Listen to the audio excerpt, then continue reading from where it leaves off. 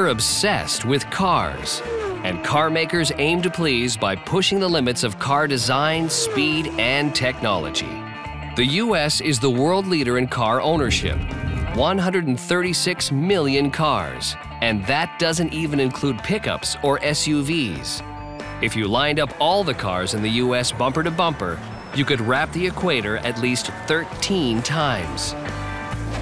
The average American will spend 4 years of his or her life in a car. That's as much time as high school. Take a look at this beaut, the largest production car ever made.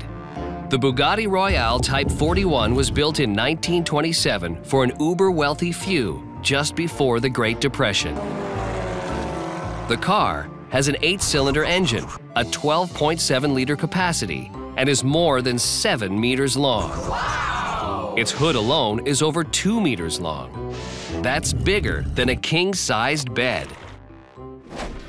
Size doesn't matter when time is at a premium. If you've got $550,000 to spare, start up the 2006 British-made Barbarous TKR, the world's fastest street-legal car.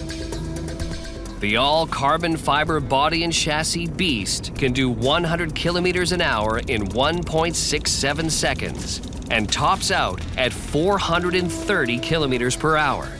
That's 70 kilometers per hour faster than the takeoff speed of the Concorde. Not bad for 1,000 horsepower. But speed isn't everything. Sometimes parking is more essential. Daimler-Benz's Smart Car can squeak into tight spots and park legally in perpendicular position. It's the smallest car currently in production, measuring less than 2.5 meters in length. You'd need 3 to match the length of the Bugatti.